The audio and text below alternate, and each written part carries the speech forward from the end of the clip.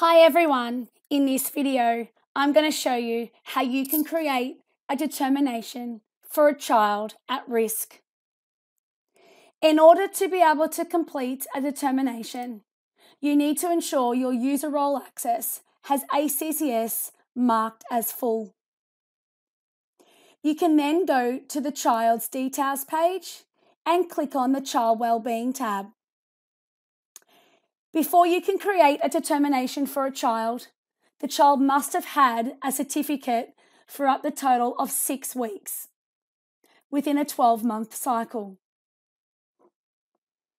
You can then click on to add a new determination. You would select the child's active enrolment, select the previous certificate on file and previous determination if applicable, and you can select the number of weeks at risk. For a normal determination, this would be up to the total of 13 weeks.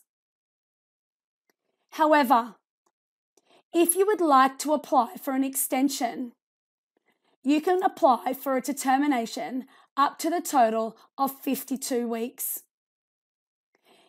If you are applying for this, in the extension reason box, you would need to select one of the two options.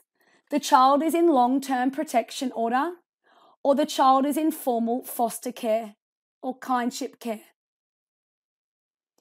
You would need to supply evidence for one of these reasons. And if approved, this means the child's determination will last up to the 52 weeks, saving you from creating those determinations each quarter. You would need to select the start date of the determination. Now, without any evidence, you can backdate up to 28 days for the start date. However, you can update the start date to the total of 13 weeks in the past if you have an exceptional circumstance reason.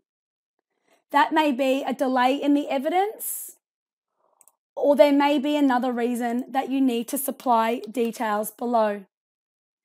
This is up to the ACCS team on whether or not they approve for the backdate of the 13 weeks. You need to select the risk reasons for the determination, the start date and the organisation name you are submitting this to, the person that is being notified, their last name and first name also, and you need to select one of the two options. The provider has been notified by the state or territory, which means you have been notified and you have documentation and evidence of this, or you are notifying the state or territory. Select the body type, the contact details of the state territory department if you have been notified, and then your supporting documents. And just like certificates, you may need to upload the same evidence more than once. So for example, your ACC 002, your child wellbeing evidence. But then it also may be the same evidence if you're applying for an exceptional circumstance. So this would be your ACC 008. If you have been notified by the state territory, you also need to upload that documentation. Save your documents, click the declaration and click Save.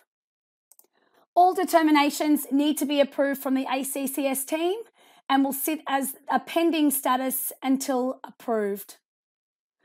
For further information on how to create a determination for a child at risk, please do not hesitate to reach out to the Kidsoft Customer Success team.